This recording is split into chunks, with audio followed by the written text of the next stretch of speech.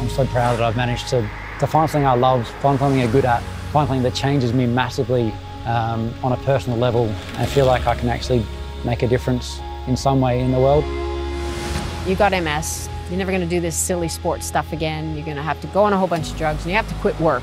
And I think there was one word going through my head that day, and that was that word, incapacitated. Physically, I'm not able to do any other sport because when I'm walking, I trip on my feet and my balance is compromised and I have tremors in my arms and my legs. But what I love about it is it gives me an opportunity to feel like my old self. If I can come home with some medals to show people, to inspire people, that's great as well. If I can come home with some gold medals, I mean, that's the dream. Every single one of them is possibility of gold. Every single one of them will podium, but every single one of them has a possibility of gold.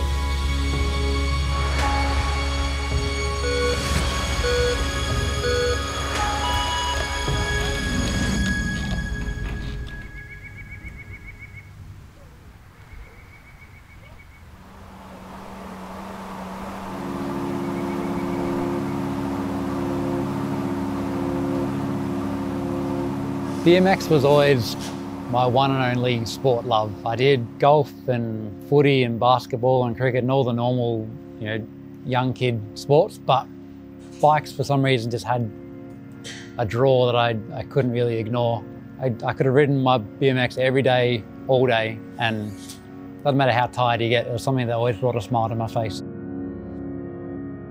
My passion for bikes, I think, began many moons ago. I did triathlon as a little 10, 11-year-old and loved it, but hated drowning in the swim and hated running after riding. But the ride was always my favourite part, screaming up and down closed roads and trying to chase people down. Yeah, so I began riding in 2015. I was really struggling to be involved in any exercise because with MS, heat can trigger a lot of your symptoms. And I tried heaps of different things over the 7 years sort of preceding that to try and get back to being really fit and healthy, which I'd always been prior to my diagnosis. And so the building blocks of the success that I've enjoyed so far were set back when I was 14 years old. I rode until I was about 21, and then after I stopped rowing, I still trained like a rower until I got sick at 27. So that's a pretty strong training history to then bring into this sport. My first introduction to disability began in around 2001. And I was in a wheelchair full time.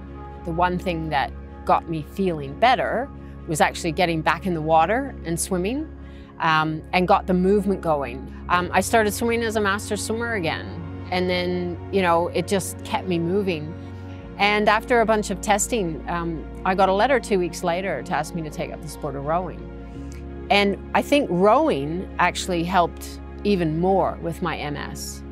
Cycling now was just an extension from the rowing. It's physically the same movement with your legs in the boat. And I honestly believe that cycling is keeping me walking. That's it, Carol. Push over the top. Come on. Good job. Keep it going.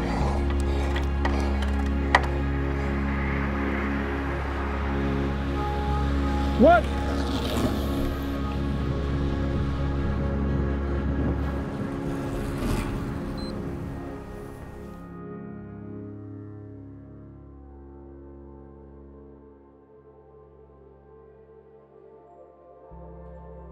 Yes, I was swimming in Hobart at the 1998 National Masters Swimming Championships for Australia, and I thought I was going to do really well because I thought I was pretty fit, and I actually swam like a rock.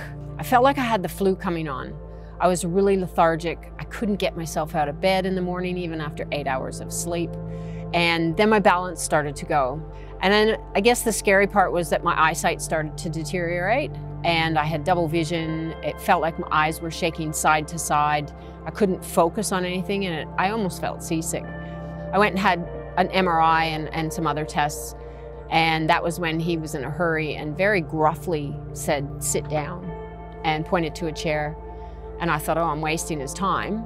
And he pulled my MRI film out and he held it to the ceiling light. And he said, well, there's too many lesions on your brain for someone your age, so you've got multiple sclerosis, and basically your life as you know it's over. So I'd suggest you go home and put your affairs in order before you become incapacitated.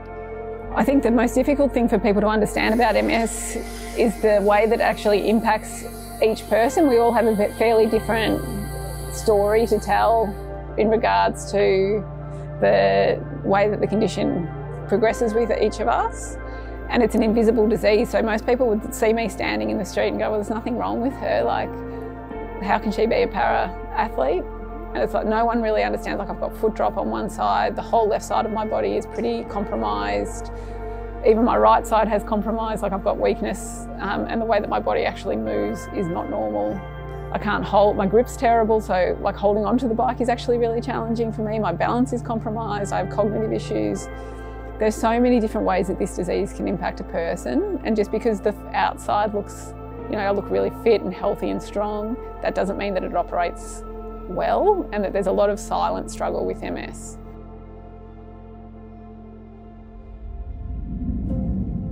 So I just started a new job as a truck driver, 5th day on the job. So I just hopped in the truck and went off to do my normal daily work. And as I was coming back down a pretty steep hill into Adelaide, the truck was loaded with sort of 6,000 litres of sewage. When I went to stand on the brakes, there was nothing there. So I basically was in a runaway truck at the mercy of a hill. At the bottom of that hill was a brick wall and some poles, and unfortunately a couple of cars as well.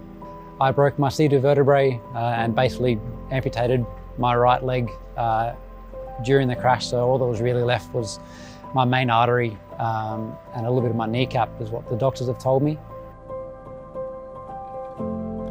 When I was 14 actually, in 2009, just hanging out with some friends on an Easter weekend, went down to the local creek and we were just rope swinging in and having a good time. I had jumped out of the tree and my arm got tangled in the rope as I was falling, and it hit the knot that was at the bottom that we were holding on to, and it was enough to catch my arm, and yeah, I stopped falling suddenly and the rope tore through 90% of my tricep and 70% of my bicep and compressed my radial nerve. So my hand and wrist stopped working. My arm was huge with internal bleeding. I had 3rd-degree burn, and it never occurred to me that the possibility of never being able to use my hand again was real. Didn't cross my mind that they might have to amputate, and all I wanted to do was kind of like get back on the bike and be able to ride again. And yeah, it took a couple months for me to be able to, but yeah, it eventually managed, and yeah, I was back being a regular teenager in no time. Never with a thought in my mind that I'd be going to the Paralympics.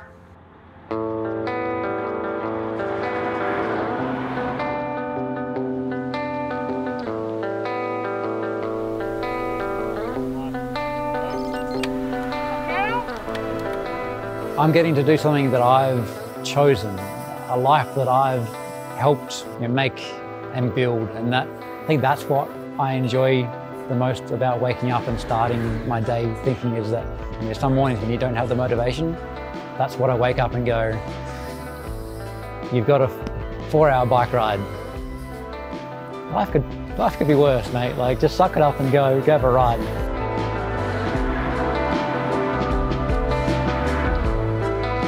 Oh, look, to say that I'm proud and excited to represent Australia at the Tokyo Paralympic Games is like the world's biggest understatement. I was, enormously overweight and terribly unfit when I started on this journey. Like, it feels like just yesterday that I began. So to finally get the call and be told you've officially been selected for the team, like, was actually super emotional. Like, I'm getting emotional thinking about it, because I feel like I'm realising the dream, not just myself, but the people who've been involved. Super proud, and hopefully can live up to the expectations that we have placed on me and the goal that we set back then, which was some gold medals. Yeah, without hiding it, I'm ambitious, and I do want to win 3 gold medals, and I think that if I play my cards right, I can. So to me, that is definitely the definition of success going into these games. every single one of them is a chance of a gold medal. We have that many world champions on the team, it's incredible. And I could sit here and I could say, you know, look out for Emily Petricola, look out for Paige Greco, look out for Meg Lemon. I could go through the whole list. Honestly, every single one of them is possibility of gold. Every single one of them will podium, but every single one of them has a possibility of gold.